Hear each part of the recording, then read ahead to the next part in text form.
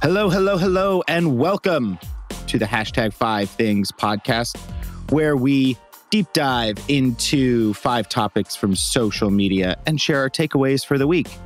This week, we have everybody's favorite Amanda Davis. Hello, Amanda. Oh my gosh, that's so nice of you to say. Hi. You are everyone's favorite Amanda Davis. Well, yeah, we'll see. We'll see about that. I'm going to get letters from all the other Amanda Davises out there being like, I thought I was the favorite. And this week, we have a new voice on the show. Tommy, welcome. Hello, Tommy. I thought I was the favorite Amanda Davis. Hi. You are. In our hearts, you are. Hello, hello. All right, so we are going to talk about a lot of fun stuff this week. I think everybody is making waves. First, we've got YouTube. The YouTube partnership program officially passed the 2 million members, which is great for them. Facebook adds Reels to the app. Twitter launches the newsletter subscription button right on the profile. So that'll be right there. TikTok partners with Shopify to allow in-app purchasing. Exciting. And Instagram is removing the swipe up feature, replacing it with stickers. Dun, dun, dun. So Tommy is going to kick us off first talking about YouTube's partnership program. Tommy, take it away, my friend. Yeah, it's pretty self-explanatory with the title. The YouTube partnership program, for those of you who don't know, is actually what allows YouTubers to be YouTubers and make money off of their content, make money off of advertising revenue. It's officially reached 2 million partners, just announced on Monday. And apparently they've had double the amount of partners join this year than they had in 2020 and 2019, just in the past calendar year alone, which I think is a pretty staggering number. The fact that there's 2 million content creators out there is just to me, that's overwhelming. I look at that number and I'm like, if I was a new person coming onto the field trying to make content, I would just be overwhelmed. I wouldn't know how to operate in that landscape. But I think it's interesting because, one, it shows there's such a hunger for content enough to really fund and feed 2 million people's careers. But also, I think it's a chance for that number. Like I said, I would feel daunted by it. So it might move me to go to different platforms like TikTok, Reels on Instagram, and now Facebook, as we're going to talk about later. And I think it's up to people now to sort of figure out, as the market's becoming more and more saturated with the creators, what's the best way to move forward and make an impression in such a packed field? 2 million is crazy. And it reminds me that I should have been a video content creator influencer. Maybe there's still time for me. But I also was reading about this as it relates to YouTube Shorts, which everybody I think was on the fence about. Are people going to go from TikTok or Instagram to YouTube to watch short form content? And a lot of creators are actually finding, quote, insane growth going to YouTube Shorts. People, that start with 40,000 followers, getting up to almost 500,000 in 6 months. Same content on TikTok or Instagram, but just leveraging it on YouTube Shorts. And I think some of this growth is contributing to that 2 million member mark. So I think when we look at the features that creators are given, obviously TikTok has kind of led the way with creating a video editing option that people can tap into. But there is something that YouTube is doing to really push and monetize creator content on the platform that's helping them grow their following and get in front of more eyeballs. So I think this looks like it'll keep growing. So with that many followers, Tommy, I can see that you'd feel a little daunted by having 2 million other creators on the platform with you. Do you think this is good for YouTube, and do you think maybe this keeps the advertisers happy, having this many creators on the platform? I think definitely. I think it's two things. One, more partners means there's more liabilities. That's the kind of it's the unfortunate aspect of this, where more official partners mean just more chance for controversy, a la, a Paul brother filming something he shouldn't and publishing it, like PewDiePie back in a couple years ago. So there's more chance for the brand to be reflected negatively by these creators. But also on the flip side, more creators means more content. It means more chance for advertisers to make money. It means more more groups to target, specifically as content creators get more and more niche. So I think there's definitely pros and cons to the increased amount, but I think mostly the advertisers will see more content and be like, great, more chances to reach people because people are watching more and more videos than ever. And more ability to keep people in the app of YouTube. I think YouTube was actually one of the first platforms to really, really perfect that algorithm of autoplaying the next thing in your feed without you having to click around and find the right thing. So they've had great, AI algorithm intelligence that gets people to stay in the platform for longer. So again, the more content you have and the more that you can measure what's working and not working, the smarter that it gets. So I can see them kind of sneaking up to TikTok's infamous algorithm draw and kind of winning there too. Speaking of the algorithm, Amanda, why don't you talk to us about Facebook adding Reels to the iOS app? All right, this is going to come as no surprise, but starting this week, some users in the US are going to start seeing Facebook Reels in their news feed and in the group pages that they're members of. This new update will also allow users to cross-post their Reels content from Instagram onto Facebook. Again, this is chasing the TikTok features. It's not incredibly surprising, and we've been seeing tests of this for a little while. It actually seems to be working, though. Facebook released that about half of the time that users spend on the app is used watching video content, and a lot of this is part in the growth of Reels. So what we're thinking about here is this is a slightly new audience that might not have TikTok. They might not be on YouTube Shorts. It seems like other people are.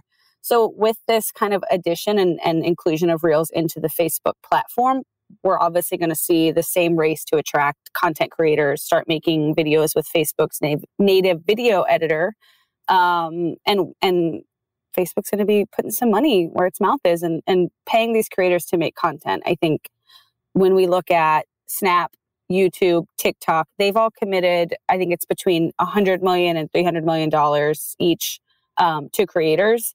But Facebook and Instagram actually says it will spend $1 billion paying creators for their content, along with additional bonus programs and seed funding. So this is a really big, it feels like a small feature update, but this is actually a really big double down for Facebook to bring Reels into that platform and attract a totally new audience with something that seems like they already have huge success in. Tommy, what do you think about all that? I was going to echo something like your last point. I think this is, people could be like, oh, of course Facebook adds Reels. They added to Instagram already. They're trying to, take from TikTok and make it work for them.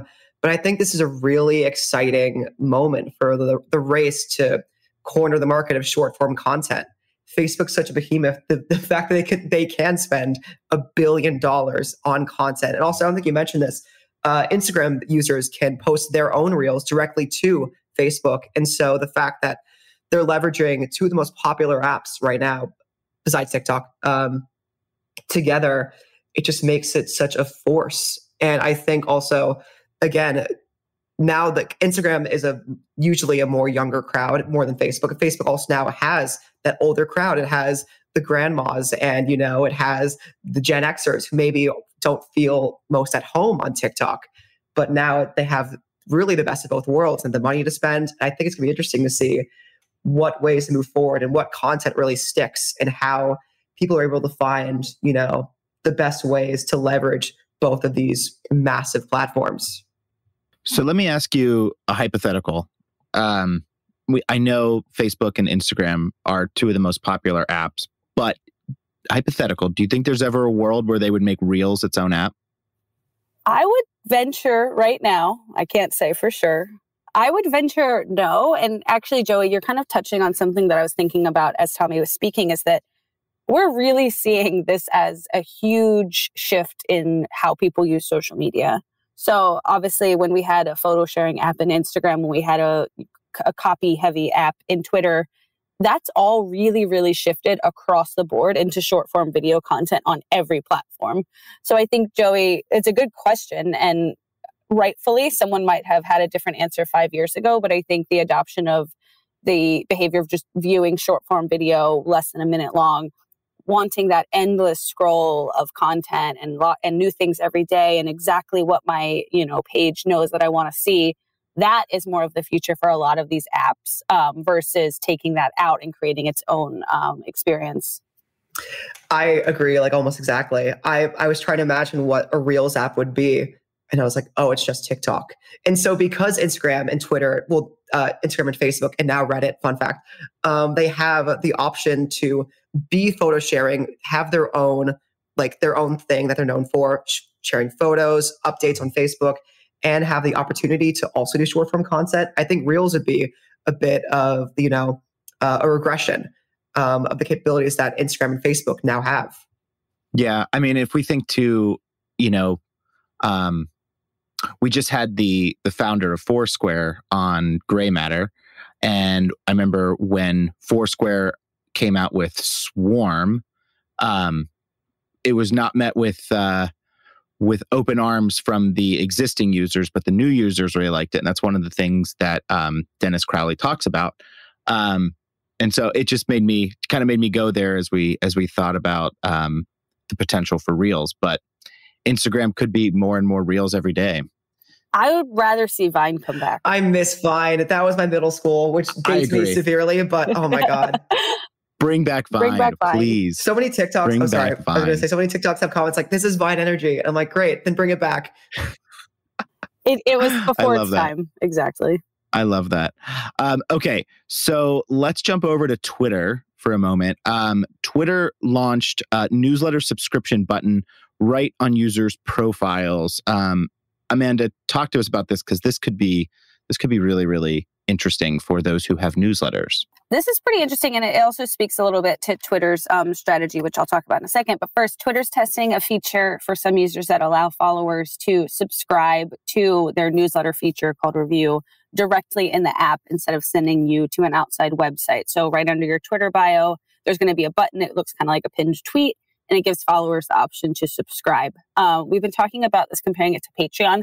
It's actually more specifically like a Substack, where you can write newsletters, you can send it out to your followers, and users can actually pay and monetize for that additional content that they get.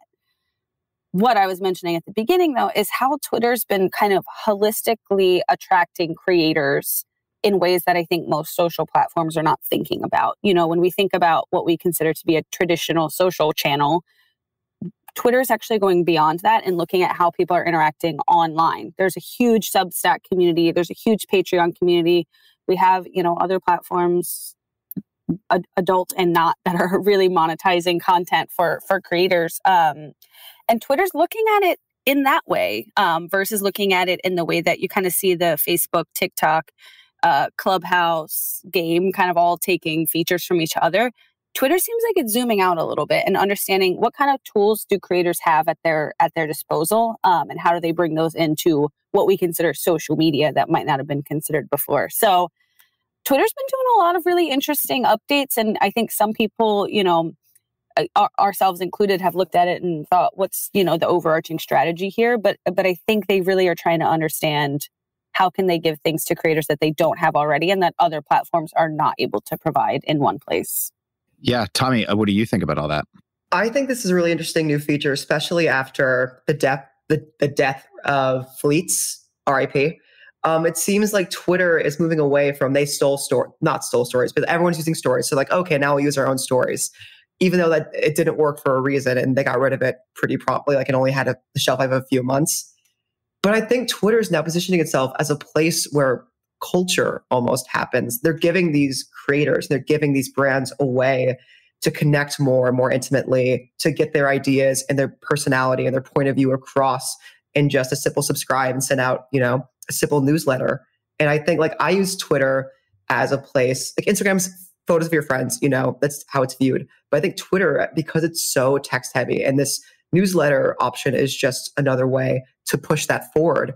I really think that is trying to position itself out of the game that Instagram and TikTok and all these other apps are playing, and position themselves as a place where culture is made and where brands can really influence and interact with culture in a way that they can't on other platforms. You actually bring up a really good point, Tommy, because we look at the death of Fleets. I love when we say it, it's always so dramatic. We look at the death of Fleets, which is almost the exact opposite of a newsletter. It's a thing that's quick. it lasts for 24 hours. It's not long form. It's not copy heavy. And this kind of focus on deeper conversations, deeper thoughts, more information, more in-depth and nuanced ways to communicate things. It does feel like they're shifting their direction from this quick hitting, gone in 60 seconds, slice of life piece into like really, really being like the platform for thought and for kind of information sharing. So I think they're doing it. I'm excited. Do you think this would make writing a newsletter more appealing for brands if it's readily available on Twitter? Absolutely. I think getting to a Substack or a Patreon is really difficult. I subscribe to a few, and they are only ones that I've had a personal referral to. It's really hard to find new newsletters, to find relevant information. But on Twitter, it's really easy to find accounts to follow and things that are, relevant to your interests. So them using that discovery, but partnering it with a deeper conversation tool like a newsletter, it's a recipe for getting the right people in the door to read your content that I think the other platforms are lacking a bit. Yeah. And Tommy, as somebody who writes a newsletter for that, is the sister to this podcast, do you think this is a worthwhile feature?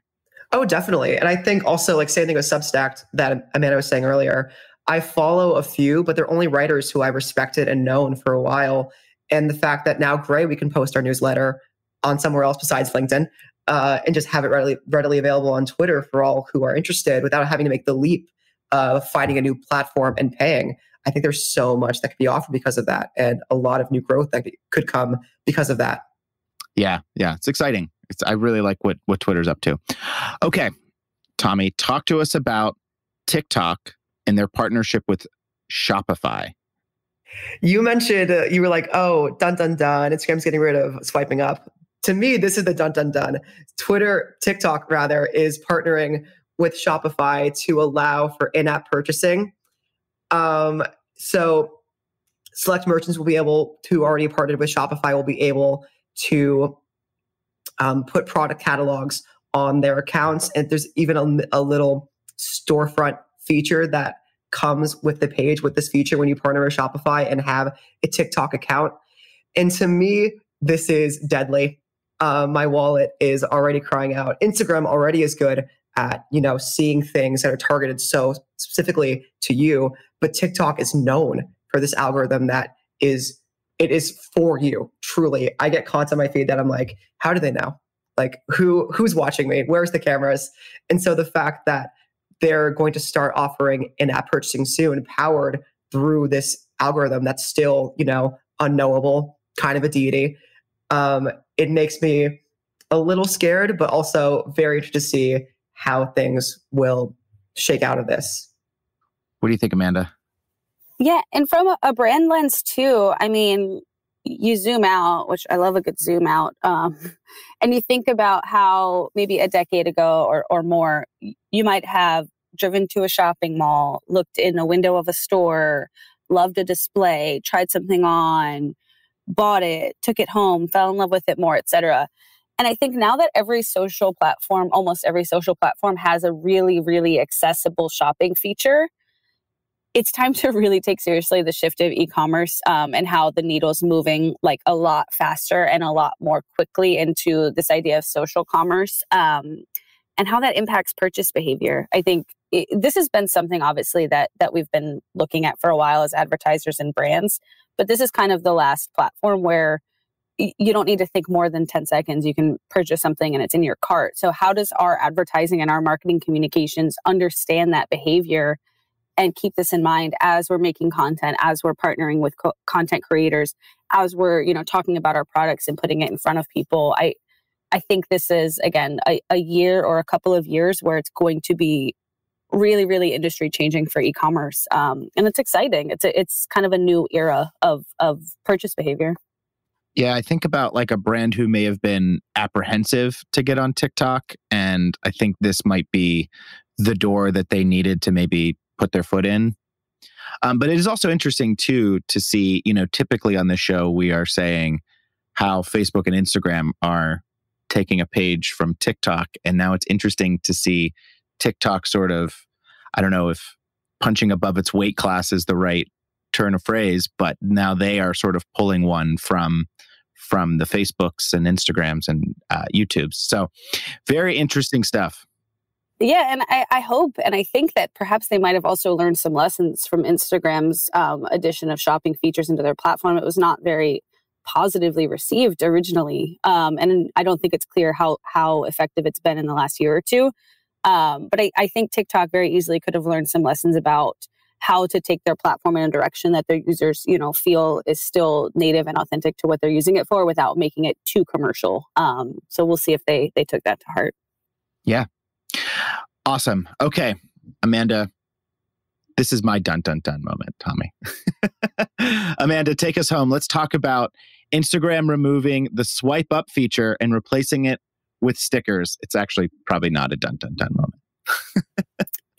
We can call this the death of the swipe up, just like we talk about the death of the fleets. Instagram is saying goodbye to the swipe up button, which is the iconic call to action for every sponsored post in an Instagram story. Instead of a little swipe up button, it will now be a sticker that creators can put wherever they want in the Instagram story and will link out to a website.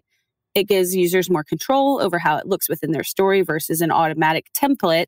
And it sounds like they'll be rolling this out to more users on the platform as well. It used to be that I think you had to have 10,000 followers to access a swipe up feature in your story.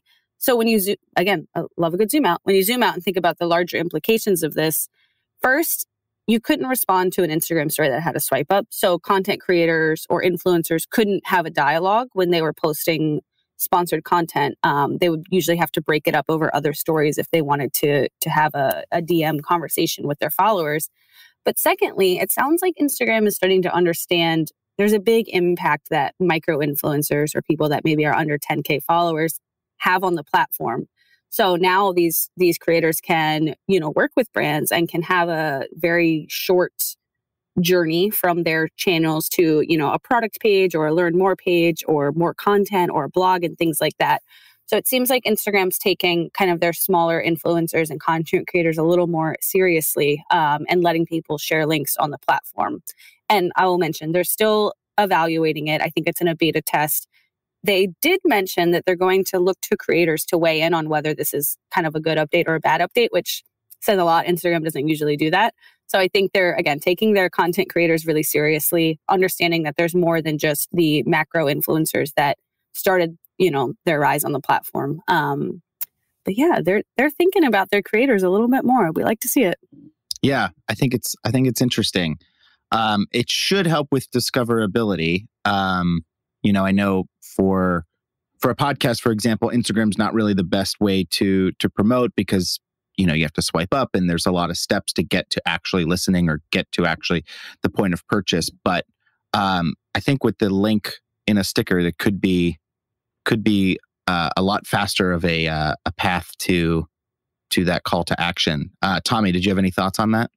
I was going to say something similar, actually, to what you said. I think it'll be a lot more seamless, the actual experience of it. But what I'm interested in is how will this affect the presentation of stories? The swipe up feature may have taken longer, but it was easy and seamless, so that it wouldn't affect the actual aesthetic of your stories, where a sticker could be, it could not gel with the actual thing you're presenting. I'm wondering how interactive it will be in terms of design, so that brands have a really strict color palette or strict visual style, be able to make it mesh with their visual flow. And so, yeah, but I think, again, what you mentioned, especially now that's going to people less than 10,000 followers, because that's a contentious issue with so many micro influencers. I think it's going to be interesting to see how things kind of play out with this. And I know I'm interested to see how brands I follow will be able to make it work for them when they're for brands that are especially so uniquely visual focused in one way. Yeah, I'm imagining a layout that just has like a bright orange circle that says link goes here or something, and then our clients will have to approve that. But it should be interesting. We will see. All right, friends. Well, that does it for us this week. We want to, again, thank and welcome Tommy Boyce to the show. He's been writing the things for us for the past couple of weeks, doing a wonderful job. And again, as always, Amanda Davis, thank you so much. You are our favorite Amanda Davis. And of course, Danielle Hunt behind the scenes. She keeps things moving and grooving. And so that does it for us this week. If you don't already follow us on Apple and Spotify. Be sure to follow Gray on all of our social channels so that you can get all the updates on the 5 things. Feel free to email us at any time at podcast@gray.com. And just a quick little program note, it is the end of summer, so we will be taking next week off for Labor Day, giving everyone a little chance to take a break. So we'll be back in a couple weeks with more from the 5 things. I'm Joey Scarillo. Thank you very much. The 5 Things are produced by Joey Scarillo and Danielle Hunt. Mixed at Gramercy Park Studios by Guy Rosemarin, with support from post-producer Ned Martin.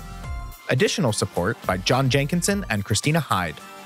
Gray is a global creative agency whose mission is putting famously effective ideas into the world.